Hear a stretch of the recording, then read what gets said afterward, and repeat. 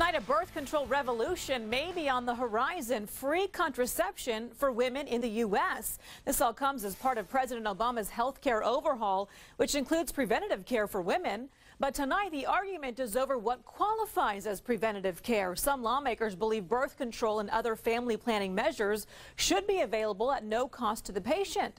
According to Planned Parenthood, that would lead to fewer unplanned pregnancies, lower abortion rates, and fewer teen pregnancies. The average American woman spends about 5 years of her life trying to get pregnant and 30 years of her life trying to avoid pregnancy. So contraception and access to affordable contraception is critically important.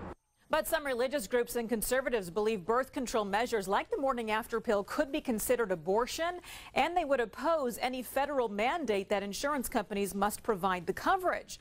A panel of experts from the Institute of Medicine will meet this month and send recommendations to the Department of Health and Human Services. Well, now let's hear from you. What do you think about the plan to provide free contraception to women? Email us or send your comments via Facebook and Twitter. Look for the icons on the left-hand side of our website, and we will read some of your comments near the end of tonight's newscast.